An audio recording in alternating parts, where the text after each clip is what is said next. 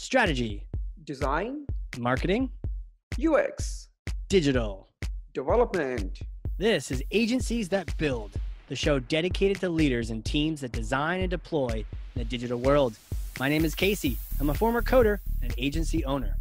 And I'm Varun, a better coder and an agency partner. Better? It's probably true.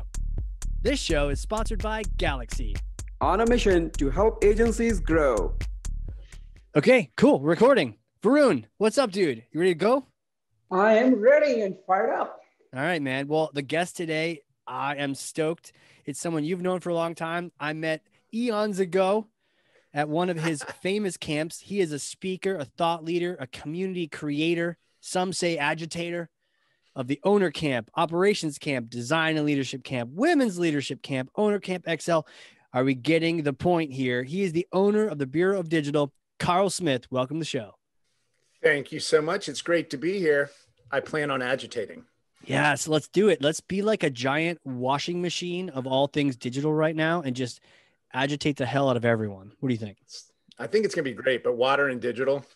That's true. True. We'll have to cover ourselves in Teflon first. So, hey, I want to pass you this thing, start the show the way we start every show. This thing is heavy, but I get the sense that you got this. Okay. Here we go. Whoa. Grab that. You go ahead. You got that? Oh, two hands. That's nice and safe. There you go. Yeah, okay. In the middle. It? I got it. You got it? Okay. There you go. That's Thor's hammer. Okay. Take Thor's hammer, smash for me some kind of myth, bogus strategy, misconception. Set the record straight once and for all. Boom. There's work out there, people. Stop saying you can't get projects, you can't get work, that nobody's hiring agencies, that they're not hiring shops. It's not true. Not true. What's going on? Are we kind of like, the COVID is here and people don't have money? Is that what we're thinking? We're thinking there's no money anywhere. Well, I'll say that there was a time right late March, early April on into later in April where everybody was freaked out. Everybody stopped spending money. That was true. And then you had people, you fell into these camps of, we had the right industries. Our industry is not doing anything. So you had, like, if you were in higher ed, if you were in e-com, right? If you were in government, there was a huge increase in spending, right? Yeah. But if you were in tourism, if you were in travel, if you were in hospitality, if you were in events, hey, how are you? Everything fell apart. Like revenue dropped and then started going negative because people were canceling stuff. That happened early on, and that's very valid.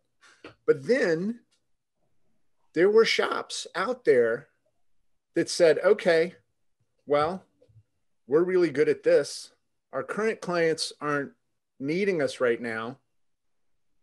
Who does? Yeah. Who can we find?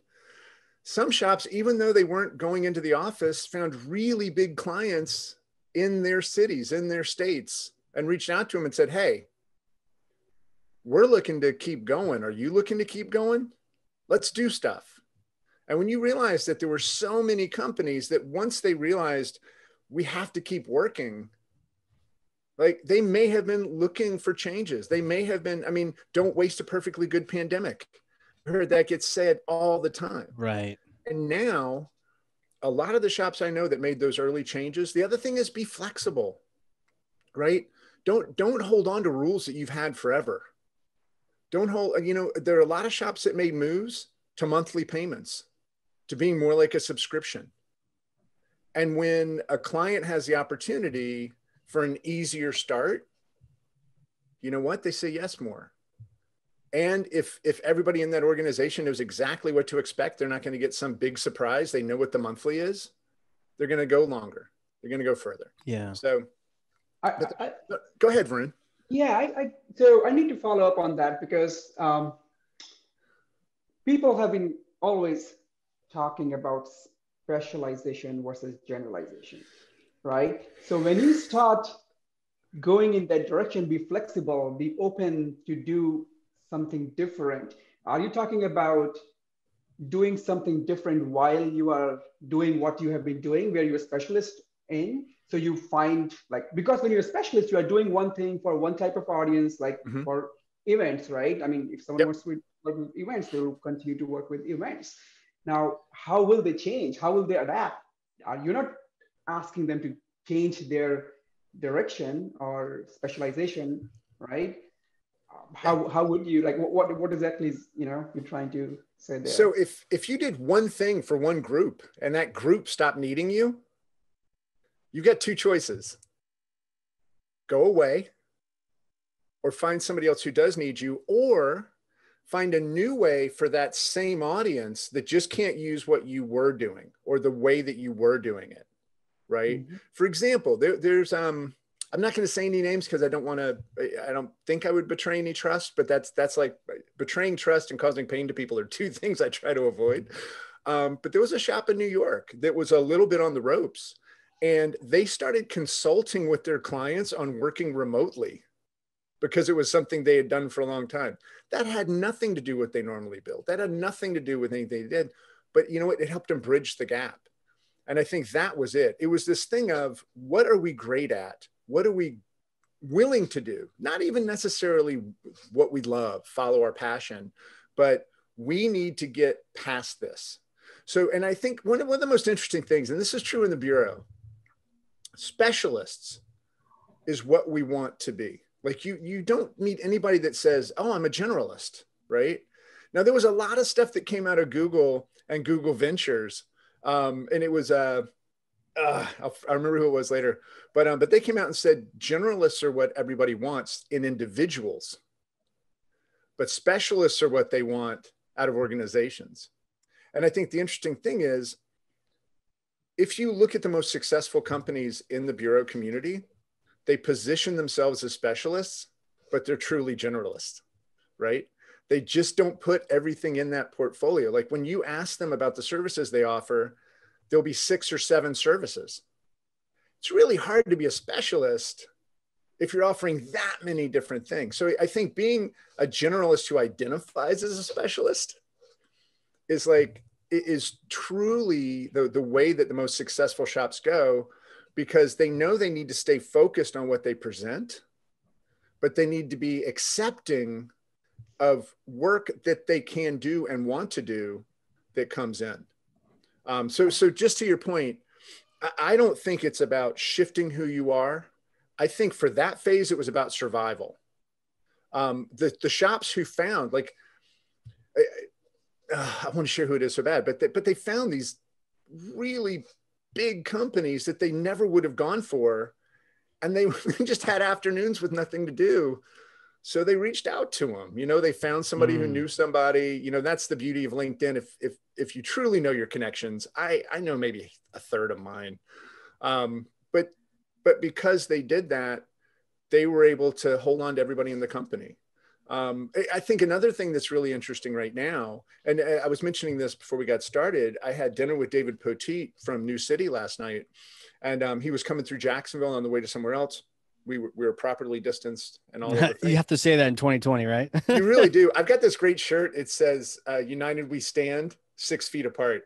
Yeah, right. But he was talking about higher ed and how, they didn't have a banner year. They didn't have a bad year. They had a good year. They didn't have to let anybody go at New City, any of that stuff.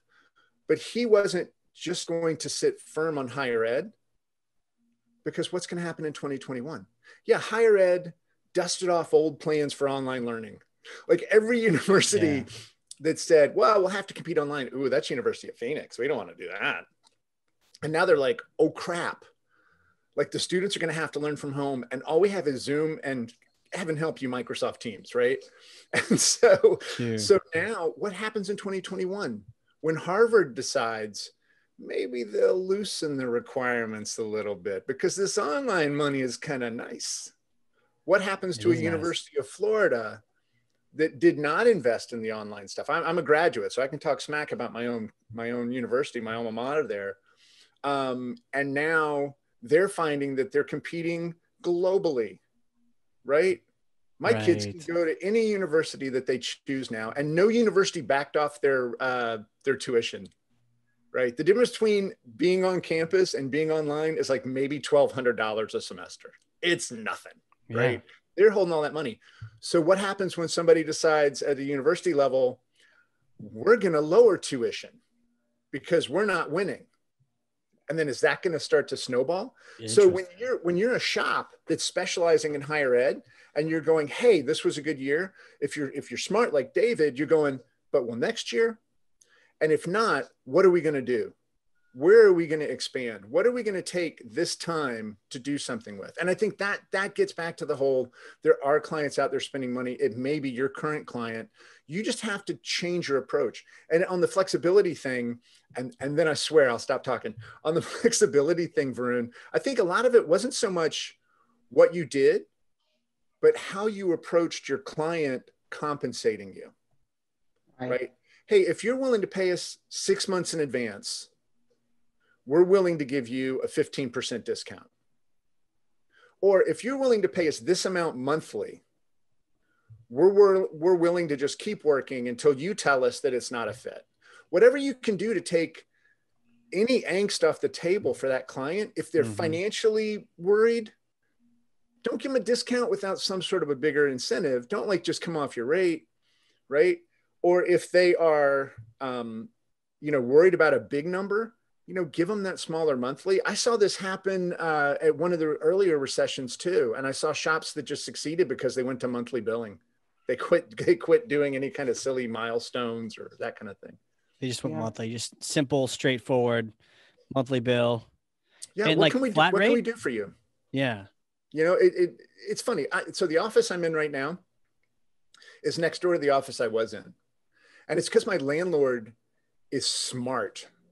Because I called him and I said, hey, our company lost 95% of its revenue in 1 week. I don't know that I can afford my 100 square foot office anymore. My $380 a month office that I'd been in for like 10 years because I got teenage kids, right? And even when they were younger, it's like, daddy needs to go be quiet. I gotta go. So he said, okay, well, just move next door.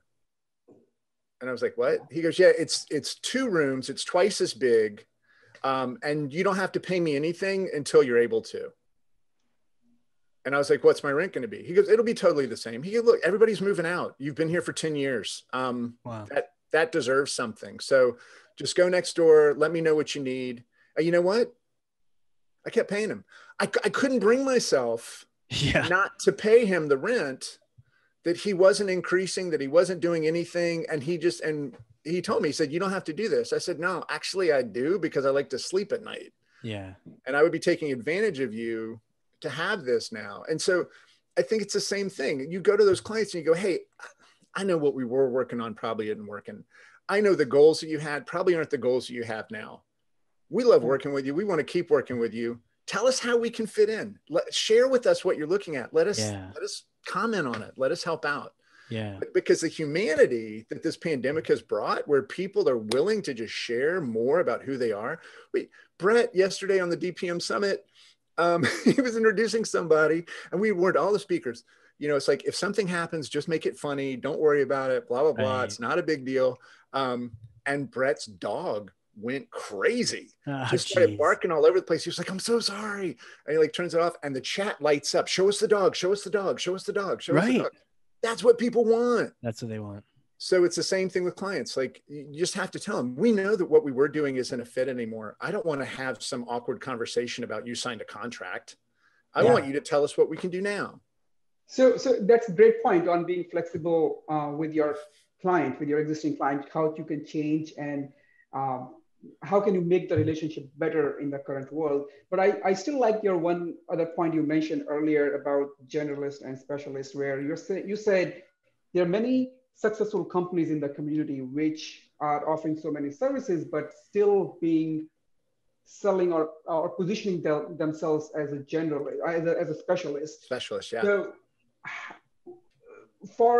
because this is a very common question and people get confused so many times, I want, and for our listeners too, I want to get a little tactical here and to try to understand a little more by having you answer, how do you see that? How are they doing it? Are they going by industry? Are they going by type of work they would do only, but because services wise, they are offering design, strategy, design, development, everything, right? The But at the end of circles the day, or the like flow chart or the, yeah. it's building the same, like they're building digital products, right? But how do they become specialists in what way is, I Yeah. guess, would be good to hear. So this is what I'll say. I don't think they realize they're generalists a lot of the time until you show them what it is that they're doing, what it is they're accepting. But what I'll say, and this is what we did when I was running my shop, was we didn't put online the company we were. We put online the company we wanted to be. And I used to tell the team all the time, the clients we have today are not the clients we necessarily want. But the clients we have today are the clients that can get us closer to the clients we want. So we have to do the best work we can here. And when the client's happy, that's when the work starts. Because the next client we want, they're not going to be happy with what this client's happy with. And we're not here to cash a check. We're here to do something. We're here to make something. Like the money's important, but that'll show up because money is a byproduct of awesome. So what we have to do is create awesome. You know, and that to me was what we would put online. Like we had at one point, oh man, we were doing like 6 or 8 sites a month. And we were doing original illustration. We were killing ourselves. And this was when we were coming out of the gate because we didn't have a portfolio. We had reputation because we'd come from other places. But after a while, our portfolio was so big and fat, and you had to say what industry you wanted to we had to filter it down. Yeah. And I was finally like, you know what, we're going to go away for 2 days and we're going to talk about which of these projects we really like, which ones we did, but we're not crazy about. And we're going to put 3 projects on the site and we're just going to see what happens. And you know what? We started getting more work in organic foods because we really liked it. We had done one project that was in fantasy sports, online sports games. And we started getting more of that because we didn't hide it in this mess of crap. But you know what? We were still doing the mess of crap because we still had to keep the lights on.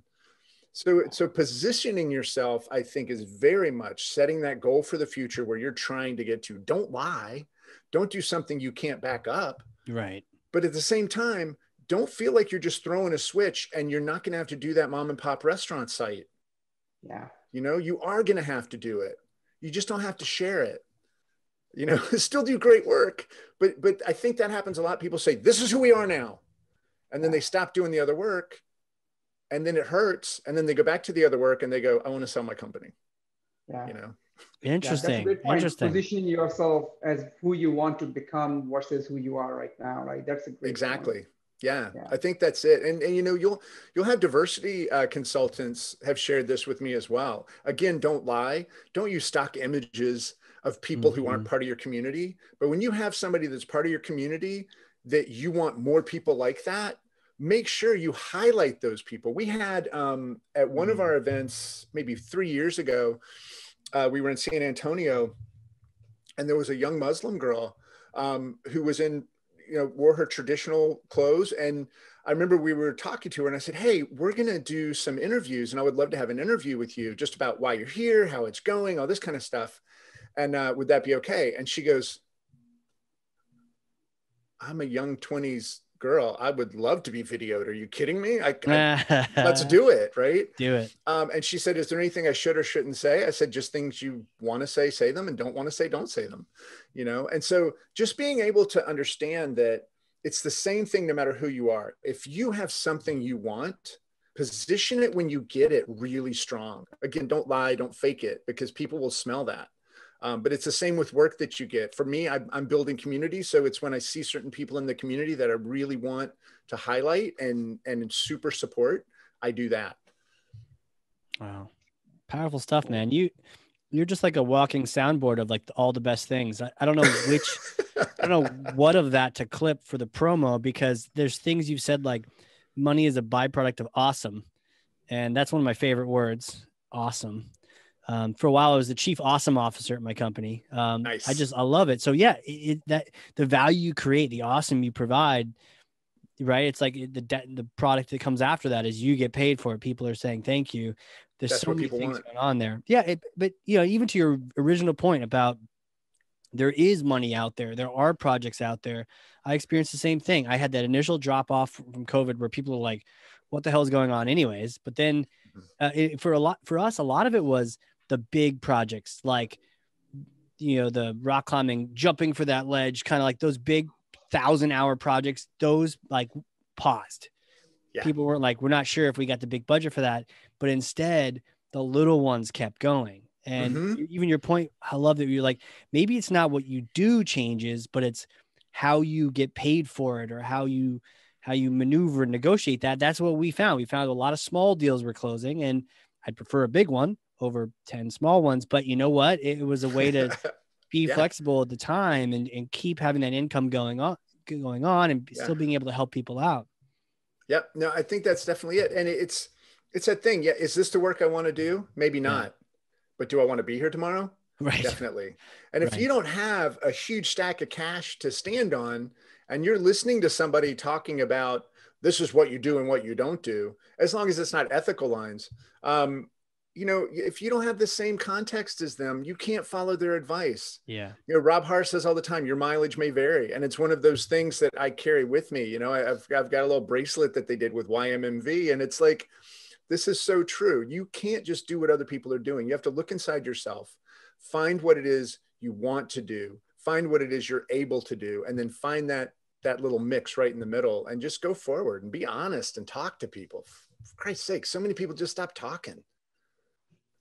Yeah, hide behind the marketing, right? Stop talking to their customers. They forget who they are. Yeah, I don't know. We're doing all the social. People just stop clicking on it. Oh, yeah, it's because we're all just yelling at each other on social. Oh my God, it's such a quagmire. I will say this: I know some social media companies. We've got a few of them in the space, and where they've gone is they're still doing the stuff they did. They're not getting the results they got, but they're starting to coach clients on things they can do that will drive more social, which is something they never did before. Interesting. Right? Because they wanted to own all of that. But now, in order to, we use the word consultant. That word has been battered around since the late 90s, which I think is hilarious. Yeah. But you're a consultant? Yeah, but I got some coding to do tonight. Right? So it's like, for them they're truly becoming consultants. They're truly telling people how to start to manage stuff on their own. And people always say, well, if you show them how to do it, then they won't need you anymore. Yeah, they will, because they don't want to do it. Yeah. They just feel like they have to. That's why workshops that teach people the way of a process. I mean, I could learn everything about how Elvis got on stage and gyrated his hips. That doesn't mean anybody's going to pay me $1 to do it. Right. Right. Especially if you show them everything they should be doing, because then they realize they're like, I remember first time I looked at one of these like AdWords apps that's supposed to just it was great UI, so it looked like it was just going to magically like treat me like a kindergartner, and my ad campaigns are just going to magically be optimized. No, because the app doesn't know if you wrote bad copy. It doesn't know if your ad targeting is sloppy. It doesn't know any of that. It just knows that you're not performing. And sure enough, one of the solution engineers for the product was trying to teach us about it, and we ended up hiring him to do it for us, moonlighting, because we're like, okay, somebody needs to use this app for us, because we don't even know what you're talking about. It sounds great. Please just do it. You're right. Yep. And if he had held back and been like, it's a black box, it's mysterious, maybe we would, or maybe we wouldn't have. But when he started sharing that he knew everything, we felt confident that he would be the guy to help us out with it. Yeah. I remember this advertising agency I worked at. It was, and this is where I first learned. This was Melanie Husk was the one who said, when the client's happy with it, that's when the work starts. Yeah. She got to this point where, like, her agency, Husk Jennings, was seen as expensive. And I remember, as somebody who was helping sell the work and manage clients, saying, if we lowered the costs a little. She goes, no. I go, what? She goes, I only want them to call us when it's too important. Like, I want them to be at a table talking to each other and going, this is too important. We need to hire Husk for this. Yes. And there were other shops that would get all this work, and I'd be like, and she'd go, yeah, but we're going to get the good work, and we didn't, and that was a different time. And, every context, every situation is different. But I remember her saying, I want them to say, this is too important. Let's hire Husk. I just thought that was amazing. I love that. It's like that whole nobody gets fired hiring IBM, having some kind of mental thing implanted in someone's brain around your brand. I mean, that's gold. We went up against IBM once. I remember him walking in, honest to God, in those blue suits right after we pitched. Oh, geez. And I just looked and I went, well, are you going to tell him nobody ever got fired for hiring you? And the guy said, yep. I was like, I'm surprised they even need to say it, but I guess it just reaffirms that. it was just fun. They walk in. Yeah, they walk in and you just know that. We're in jeans and t-shirts and we're going, oh, well, this is not going to go well. Right. Right. Okay. Do you want to trust your precious data center to the t-shirt guys or to these suits? No, tell you what, I don't know. But I just want to share this quote really quick because I think this is another part of what everybody's going through in 2020. And this is Henry David Thoreau said this. He said, beware of any enterprise that requires a change of clothing. And you can take that literally. Like if in order to succeed, you have to put on a tie. Okay, that's a change of clothing. But I think what he really meant was if you have to change the fabric of who you are to accomplish something, then you've lost part of yourself. And that quote has always gone with me ever since I first saw it. Like, beware of any enterprise that requires a change of clothing. And if I find that I am going to present myself a different way, if I am going to present the work we do a different way or something like, I said earlier, I call myself general manager sometimes. That's because it's easier for a hotel to understand. I'm not trying to con them or do something else like that. But that quote to me just says so much about life. And again, it's in the context of who you are and what you have to do to survive and thrive and all of those things, but never give part of yourself away. I hope everybody listening takes that with them. Yeah. The challenge I have for you on that is, for the brands that are starting to have those competitions with the IBMs, they're starting to, they're punching above their weight class because they're good, and they're not the Accenture, but they're trying to grow to be that. Any advice for them when they're trying to play in that league, be a brand that can hang out in that league, but they don't want to lose their soul, as they transition. Double down on what you're different. Yeah. But what makes you different? We were competing against a huge shop out of New York at one point, and we had one of our team members was all tatted up, like he was sleeve tats, and we were going in to present, and this was government work, right? And he said, "What should I wear?" I said, "Short sleeves, man." I was like, "I want them to know that we're not like the other three groups that came in the room." Yeah. And you know what? And we'll tell them. We're like, hey, if you want people that are reading books and figuring stuff out, or if you want people that are doing it, that's your choice. And the people that are doing it look like us. So that's what you have to decide. And we won that project, right? Wow. I'm not saying we won it because he was like that. I think we won it because we weren't like the other groups. If you start trying to be like somebody who is that, it's going to smell, right? Your jacket's not going to fit quite right. They're going to know that. I know that feeling. We actually, we were pitching the JM family in Jacksonville, which is this huge, all the Toyotas that come into the country come in through JM family, right? And we were driving there, and the person I was going with realized that we were in an Infinity. Oh. And he goes, I got to get a new car. And he literally stopped on the way, and we bought a Toyota. Like as fast as we could. We just told the guy, right? Guy's lucky day, right? He's like trying. We were like 30 minutes late to the meeting for something we were going to park in a parking lot because he was worried and we didn't get that client. And I was like, that was the dumbest experience I've ever had in my life. Because you're worried that they're going to come out. I think sometimes in those cases, even just bringing up, well, there's a reason why I don't have a Toyota yet. And because you're marketing and we're here to help fix that. Yeah. Right. Yeah, I know. But like, I'm the litmus test. And I'm going to convince other people that are like me to make that call in the future. Don't always tell a client what's great about what they have. Sometimes show them the stuff they don't want to hear. Totally. We won a big seafood chain because it's a cool story about me, but hey, this is my episode of the podcast. This is your episode, man. I stood out front of their restaurant with a little camcorder and interviewed people leaving, asking how their meals were. And like half of them said they were dog shit. And so when we went to present the client, I showed them the videos of people saying that their food sucked. And I said, hey, you need to hire us, but first you got to fix the quality of your product. Like if you bring us in to make promises you can't fulfill, you are wasting money. Take your media budget, take your marketing budget, fix your product, then call us. Yeah. And you know what? We heard from him like 6 months later. Got the gig because everybody else was in there talking about how great it was. And they took the team there and they loved it. And we were like, y'all suck. We're sorry, but we can't fix suck. You know, there's just nothing we can do. Wow. I miss advertising. I do. Yeah, man. It was so much fun. Imagine I had a free reign to do what I wanted.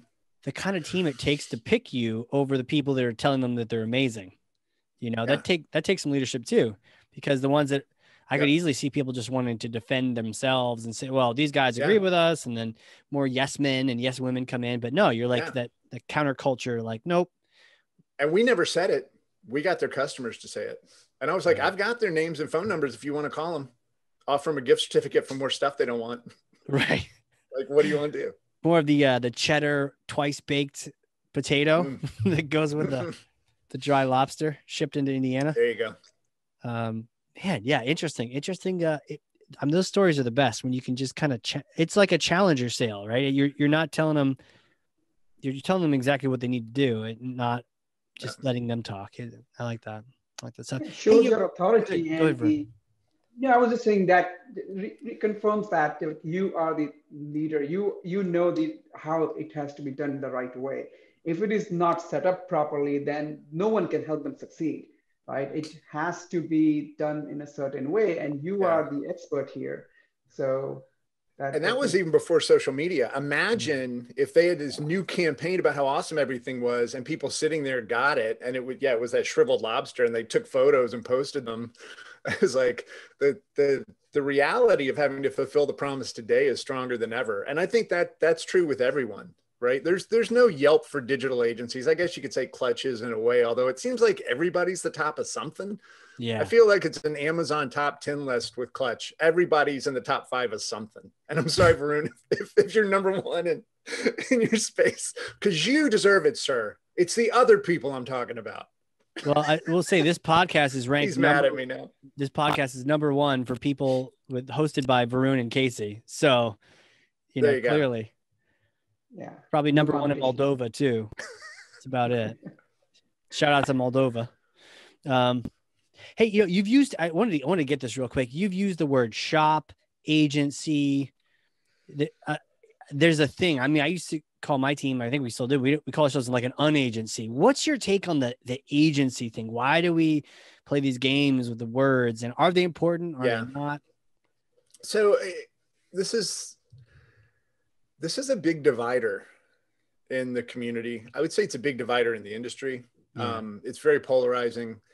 So when you look at the origin of digital shops, let's say shops, digital studios, web shops, like even digital was a weird word for a while. No, we're a web shop.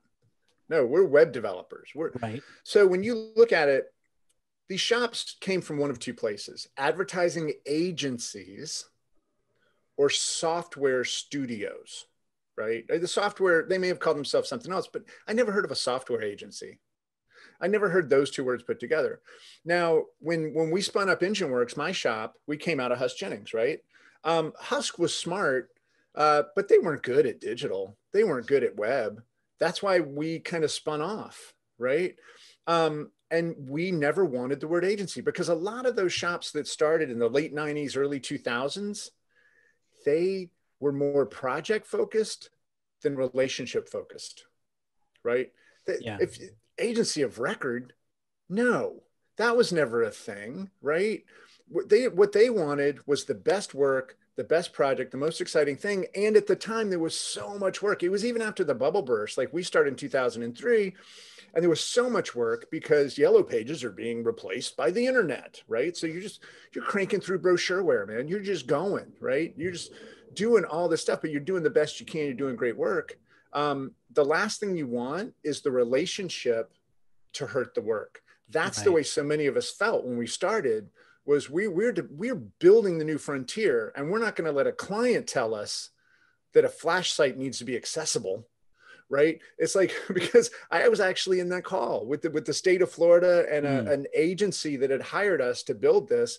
And they said, well, we want it to be animated with Flash, but we want to make sure it's fully accessible. And I said, okay, well then what you need is 2 different sites. Right. You can't, because Flash is Teflon. Like you can't penetrate it. Nothing is going to get in there. The sites won't be able to index it. They won't be able, you can't do it. And we were told on the call to stand down by the other agency. And I said, look, and this was in front of the client. I was like, let's have a call after, but there's no way you can do both for the budget that you have. I just want to make sure this is said and understood. And the timeline is going to double. So you need to know that too. So either if it's time, if it's money, but if you're building 2 separate sites, you can't do this, right? So that was an agency experience. That's why that word gets a visceral reaction from me, right? Even though I say agency now. Now what happens is those shops keep going. And then in like 2012, 2013, real people who went to business school start to understand there's an opportunity here. And they start to call themselves agencies because they didn't have that issue. This is my personal belief in the way that it came about. Gotcha. But anytime a independent web shop partnered with an agency, it went poorly because the agency made promises, not understanding what was possible. And then they weren't going to pay more. And then the shop got screwed, or the shop overcharged them and then disappeared. But the relationships were horrible. Now you get 2012, 2013, you get business people coming, truly out of business school, hiring people who didn't have that experience, right? Like younger developers, younger designers, they call themselves an agency because that's what it felt like. Yeah. But consultants is the word that gets me the most, because unless you're truly just telling people how to do it and walking away, you're not a consultant. Consultants rarely actually build the stuff. So that's always kind of a funny word to me. And I know a lot of people disagree with me, and that's totally fine. But I think agency, like there are shops in the bureau community that if I were to ever call them an agency, I would get a phone call. Yeah. Who are those? You want to just throw some out there on the podcast, drum up some attention? I'll tell you one. You're the agitator. I mean, Sparkbox, without a doubt. Yeah. Sparkbox is 50-ish people now in Dayton, Ohio, and in Pittsburgh. Yep. And if Rob, if he does listen to this, which I don't know if he will or not, but if he heard me say, well, Sparkbox is a digital agency, he'd be like, no, we're not. I think they use the term studio, right? Gotcha. Well, kind of big for a studio, but you know what? Studio are people, they're specialists, right? Back to that, Varun. They're people who specialize in something. Yeah. When you have a shop, you're crafting something, so they don't want to be an agency because that's just not how they see themselves. Well, so one more pointer on that is it backs to what you said earlier about your personal role. Like when you talk to the hotels, you call yourself a general manager. So in the agency world, also, I feel sometimes we have seen in our firm, right? We have used multiple terms. We have used dev shops. We have used technology consulting. We have, called ourselves digital agencies. It depends on who your clients are.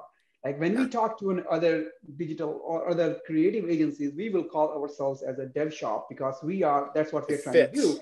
It fits, right? But if we go to an end client, then it would become more of a consulting firm because we are coming in to consult them to do certain things that way. Right. So it connects with, like, it is, depending on who you're talking to, you need to position yourself that way at that moment. Yeah, I totally agree. I mean, and that's the thing. I think those shops that started like we did in the early 2000s, late 90s, we were in it for us. Yeah. And there was so much work that kept coming in. We didn't need to worry about positioning ourselves anyway. Yeah. Right. We actually, at one point, like our mantra was serious fun. Like we were serious about the work, but if it wasn't going to be fun, we weren't going to take it. And we used to tell clients that if we don't like working with you, we're not going to take the project. We couldn't do that today. There's way too much competition. Right. Mm-hmm. But to that same point, once you get to today, there are a lot of shops that are going to shift how they position. We would position more based on who we were going up against. If we were going up against an advertising agency and we knew that they were going to show 3 ideas, then we would sit down and show 1. And we would say, look, if you have somebody sitting down here showing you 3 ideas, they obviously don't know what to do. right? They're asking you to make the decision on what's going to work for you. We do this. We've done over 100 websites. How many have you done? How many have they done? We know what's going to work. We'll also listen to you if there are things that are outside of your brand guidelines or stuff like that, fine. But we want you to succeed. So if you want to succeed, hire us, right? Yeah. Now, if we knew somebody was just going to show one, we would show three, right? Wow. And we would sit down and we would say, look, you kind of have to decide, do you want to be safe or do you want to go for it? And so we're presenting you these three ideas based on what you're ready to do. And if you're ready to go for it, that's always our recommendation. But you may find that based on the company you are, you kind of need to go in the middle, right? And if somebody's sitting here telling you they know exactly what you need to do, well, they are not you. You are the only one that knows what you need to do, and you need options so you can decide where you want to fit. And if any of those people are listening right now, they'll probably hate me, but it worked, right? It's like, you have to know who you're going up against. And so to your point, Varun, yeah, you have to know, and naming yourself, I don't think is as big of a deal today for shops that start. But I think if you started at the kind of that beginning of the agency world now I did it at the beginning of the web shop world, like that late 90s, early 2000s, that old guard still holds on to it. And plus, I think at some point, size of the company also matters. Like, for example, there are many shops or agencies who are maybe 20, 25 people. They're all, so they would sometimes agency or a shop. But as you go up, like 50 plus 200 people, then it is hard for them to become, just creative agencies. Then they would be more like, they would be like a consulting firm or a dev shop, a bigger shop. Right? No, I agree. That was another thing about those of us that were starting out then. We never were going to get big, right? We can't control the quality of the product if we just start putting people, in front of computers. Of course we did. I mean, I got up to about 40 at one point, not that that's huge, but I think you're right. Like once you get to a certain point, like when you watch the Nerdery go from 5 people to 500, that's not a shop. That's a series of shops down a city block. Yeah. So it's like, it's totally different. But I think it really is about when you came into it. The origin story I hear the most is somebody was in a band and the band needed a website and they built the website. And then they got a phone call from another band that needed a website and wanted to know who did that website. And before long, they quit the band and just started making websites. It's an origin story I hear again and again and again. It's so funny. It's the artist, right? It's the inner theater geek. Protecting the craft. So my next question to you, man, is like, who are you? Who are you? How do you know so many things? You know all the things. How do you know these things? Can you take us back in time? Like little Carl days? Where'd you grow up? What'd you want to be? Sure. I actually grew up in the city I'm in right now, Jacksonville, Florida. I'm a native Floridian. The only other ones I know are my kids, actually. But yeah, I grew up here in Jacksonville. Ended up becoming a theater kid. That was a big deal for me. I wasn't the best student. My brother and sister were both valedictorian at my high school. They were both Ivy League. My sister at Harvard, my brother at Columbia, and then on to Oxford. So I was like, that looks exhausting. And ended up getting a theater scholarship at UF. So did that for about a year. They were all wearing black and wait, hold the presses. Yeah. They have scholarships for theater? Oh yeah, man. Damn, I missed out. You didn't know that? No. Yeah. I was, I'm just going to brag a little. Me and my friend Brian, state duet improv champs in 1985. Wow. I'm old. Was it like Kenny G and Dolly Parton? Did you guys sing to each other? Or how did that work? No, it was, so what we were presented with for the improv that won was, I was a person with sight and I had to explain to Brian, who was blind, what colors were. So that was and we had like 3 minutes to just go. And we brought down the house, man. It was amazing. Man, it was amazing. I missed that. That's cool. I love myself so much today. But yeah, so then I went to Florida theater. They were all really bummed out, and UF was the #1 party school in America that year. So I was like, I'm out.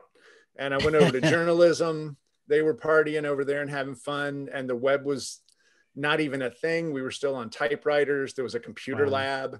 It was crazy. And then I ended up getting into advertising. From journalism, I'm confident there was a girl involved that I followed into the advertising area or something, and ended up there. Got a job with an agency here that I mentioned before, Huss Jennings. It's a mom and pop shop, Gary and Melanie. I interned there. I leveraged my mom knew them. So, I totally leveraged that privilege to get in there, get an internship. And that internship, after I went back to school, they had a layoff of 40% of the company because they got shafted by Wellcraft Boats for a print job of like $300,000. And they had to go from a 60-person company down to like a 20. Jeez. Because the boat people? And they got taken out by the boat people. Yeah, they did. And then I remember calling saying, hey, I'm ready for that job. You offered me a job after my internship. And they were like, yeah. And so this was just the person at the front desk, Mary McDonald. And I remember I told Mary, I was like, well, so nobody's there? And she was like, no. I said, could I just come work at one of the desks? Because I'm living with my folks right now and I got to get out of here. Yeah. She was like, all right. So I started going in every day and just sitting at a desk, and nobody knew that I didn't work there. I started getting called into meetings. People knew me from before. And 3 weeks into it, I was literally going there, working on resumes, trying to find jobs. That was what I was doing, but people thought I was working. The owner of the company, Gary, came up to me and said, hey, we've got a big pitch with Key West Tourism on Monday. Everybody's coming in over the weekend. Can you come in to help out? And I just remember looking at him going, I don't work here, dude. He was like, what? I was like, yeah, I just didn't have anywhere to go. And I'm sorry you had the layoff, but there were all these empty desks. So I've just been coming in and working on my resume.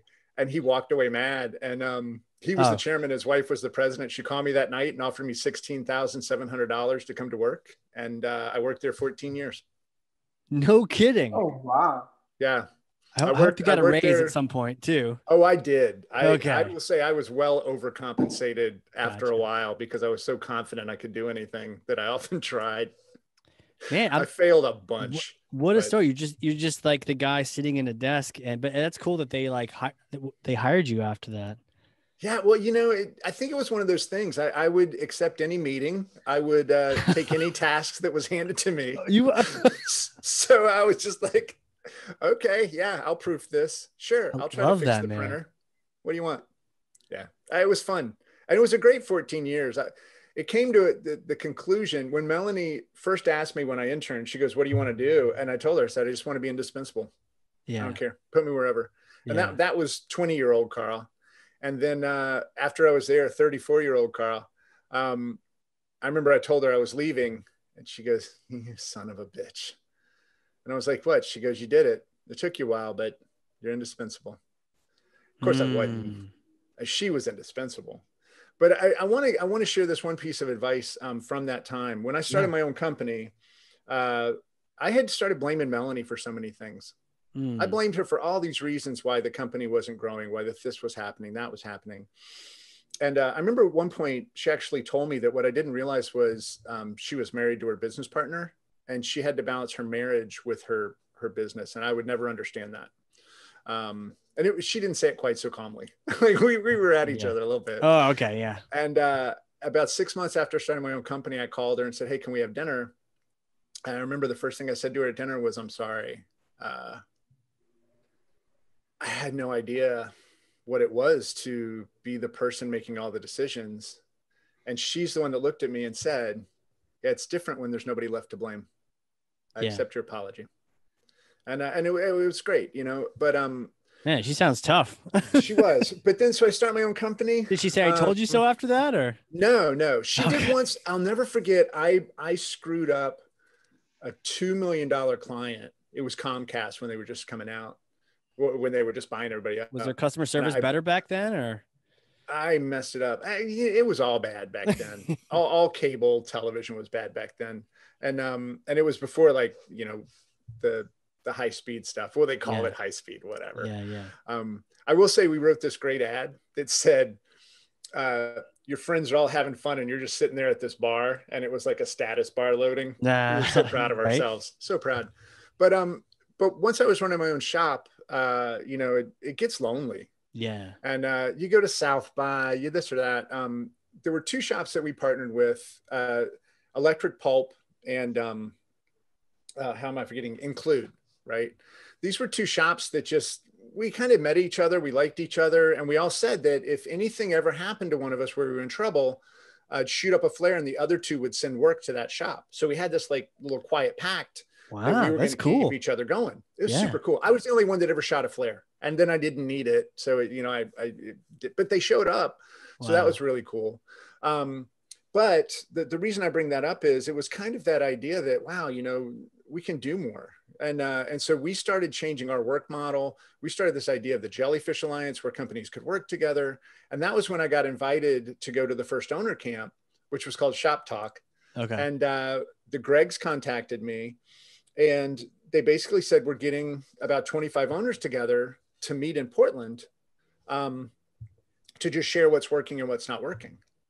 And I replied back with 2 words. I'll never forget this. Why me?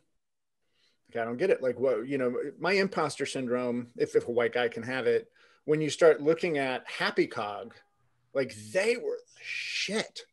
Like Jeffrey created web standards. I mean, it's like Happy Cog is the principal and they're calling me into the office. Like, what did I do? Right. And they wrote back, we've been reading your blog and you're either really smart or you're totally full of shit. And we want to know which one. And I replied back, I would like to know as well. I'll see you in Portland. And so that was the beginning of it. And so we're there with Kelly Goto, who wrote Web Redesign Workflow That Works. We're there with Christina Halverson, who coined the term content strategy. And brain traffic was like still a great thing. I don't think she'd written the book. Confab wasn't a thing yet. Gabe Levine, the Fuck You Pay Me lawyer, who's one of my best friends now, he was there. Mike and Erica from Mule, yeah, Jeffrey, yeah, like it was just this room of everybody. And I really had this feeling when we first sat down that the doors were going to lock and Jeffrey was going to come up on a big screen like the Joker and Batman and go, ha ha ha, and gas the room and kill all the competition. Right. But what I found out going through those 3 days together was that we weren't wrong. Like what we were doing, I was always scared that the stuff I was making up was going to fail. And I also found out that other people weren't perfect. Right? Like some of those shops had just had a layoff. Yeah. Other shops were having retention issues. I couldn't get rid of people. You know, so it was like, we were able to share with each other, help with each other. And honestly, Gabe probably saved our ass 2 years in advance because I kept using the term permalancer and he pulled me aside about what the IRS wanted to do to me if they ever found me. And so that like changed the way that we worked and changed the way we treated people publicly as well as privately. Just so many great things. But then my shop started running really well. I decided I was going to take 9 months off because we had created a self-sustaining, the jellyfish model worked and it was running. And I just started going to all the bureau stuff. Like I was addicted to it. You know what? I'm going to go to the Digital PM Summit. I'm not a PM. I'm going to go to all these things. And after a while, I decided to start a lead sharing network that conflicted with things that the Gregs were going to do with the Bureau. They asked if I wanted to do it over there. I became a partner. They both decided there were other things they wanted to do. And I honestly couldn't let the Bureau stop. The opportunity to help each other, to combine knowledge, to put egos aside. Occasionally there's a bad apple, whatever. It's like the majority of this community just helps each other. And that's what's beautiful to me. And so when I get up in the morning, the first thing I do is look to see who's helping each other. It's beautiful, right? Varun, you saw it this morning, probably in the comments or yesterday, like somebody said, hey, I can't figure this out. And suddenly you get 6 people like sharing what they did. To me, that's what I'm going to ride into the sunset, man. Like I have no idea how long I'll keep going and people will keep wanting me to run it, but it's just beautiful. So I think ultimately that's how I got to here. And now it's about leaning into the community to find out where they want us to go.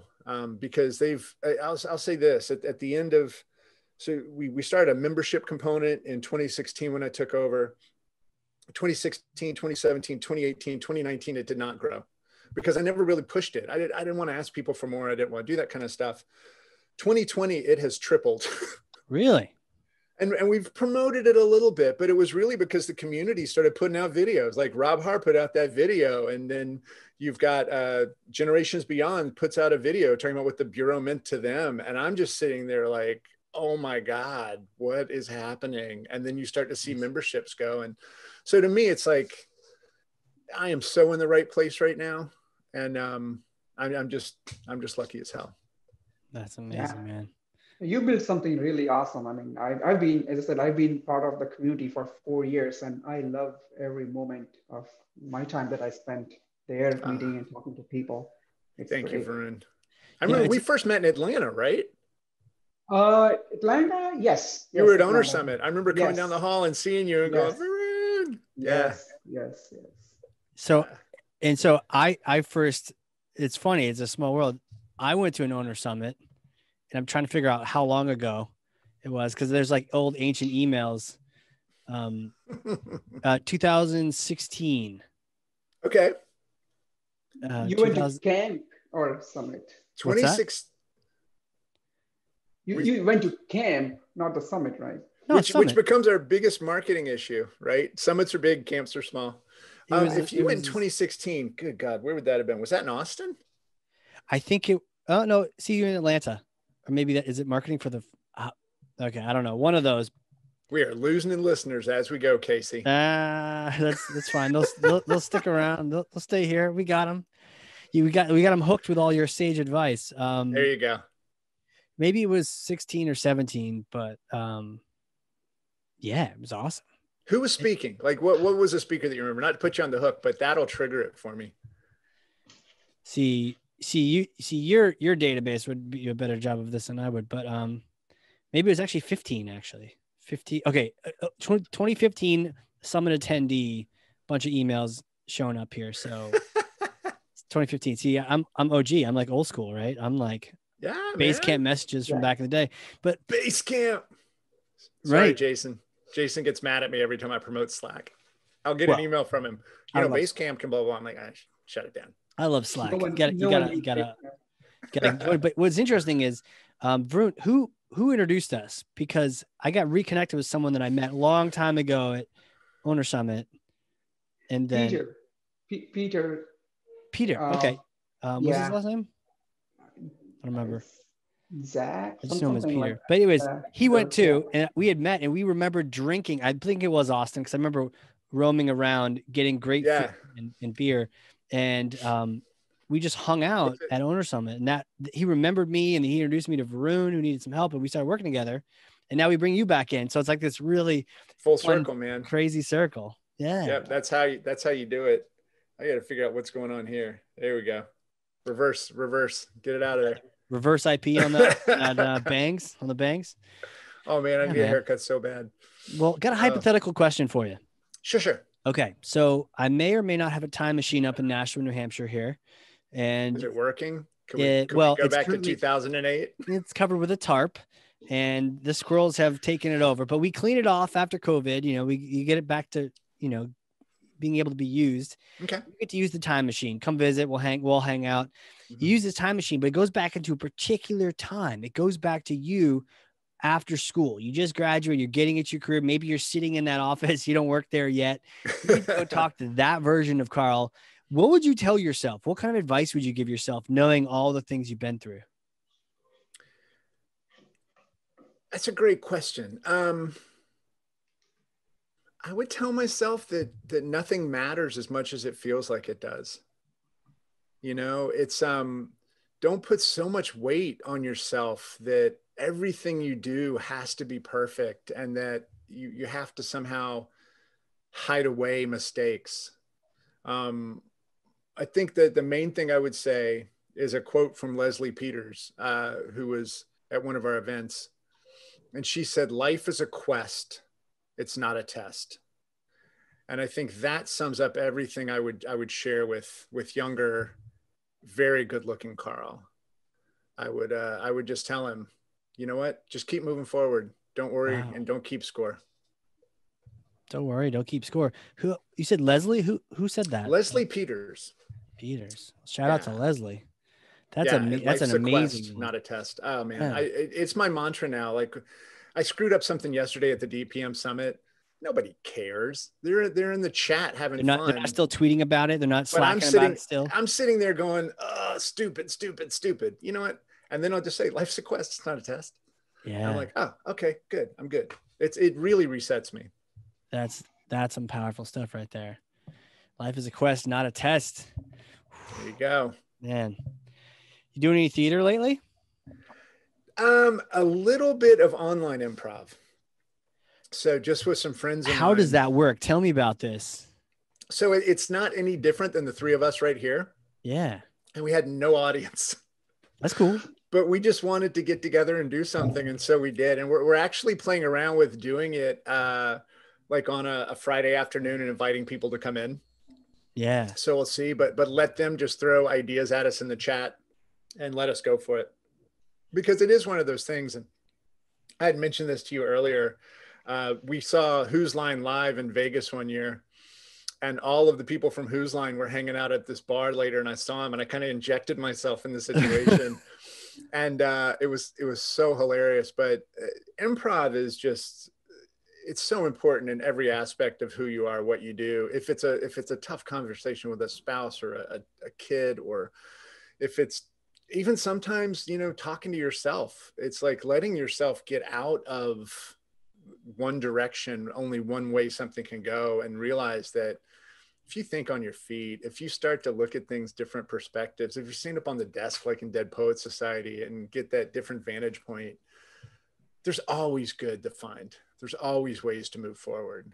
And but you can't see that if you don't change how you look at it. Yeah, the whole forest from the trees thing. If you're in the middle of it and you think there's one, you're not. It's like you're not in a tunnel going one way. It's a whole forest. You could go right, left at an angle. Yeah. Dig down. Let's dig into the dirt. Dig down. Let's see what's going on down there. Yeah. Climb that tree, man. Different vantage points. That's powerful stuff. What do you think, Varun? This is great. Yeah, man. This has Time to been wrap up. awesome. Carl, where can people connect with you? Where do you want them to reach out?